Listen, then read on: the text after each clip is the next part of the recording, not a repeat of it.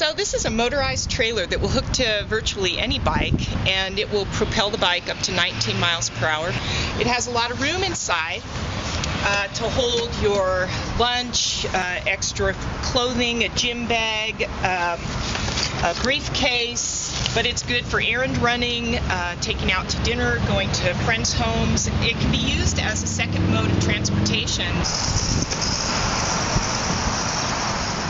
One of the people in our office, for example, has a truck that he uses for his primary mode of transportation. Well, he did until he started using the RideKick trailer. And he has a 15-mile round-trip commute.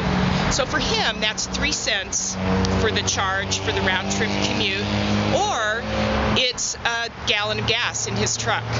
So for him, it's much more economical, obviously, especially in fair weather, to use his RideKick trailer with his bike than it is to use a truck.